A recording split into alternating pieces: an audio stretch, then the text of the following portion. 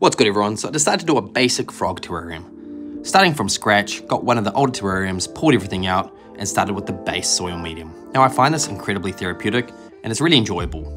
Started with the soil base, cleaned up all the sides, make sure I can see what I'm working with. And it's obviously not for the leopard gecko you're about to see. So I decided to put in some rocks, some moss, some leaf litter, some hardscape. Decided to go with more of a woodland setup, a big dish for them this time. Now this setup is really easy. Anyone can replicate it, perfect for beginners, and perfect for 2 small frogs. Now they'll grow quick, with lots of feeding. This time of the year in the South Island, they actually love and flourish in the cold. Otherwise guys, look at these guys. The only tree frogs in New Zealand. Stay tuned for the next one.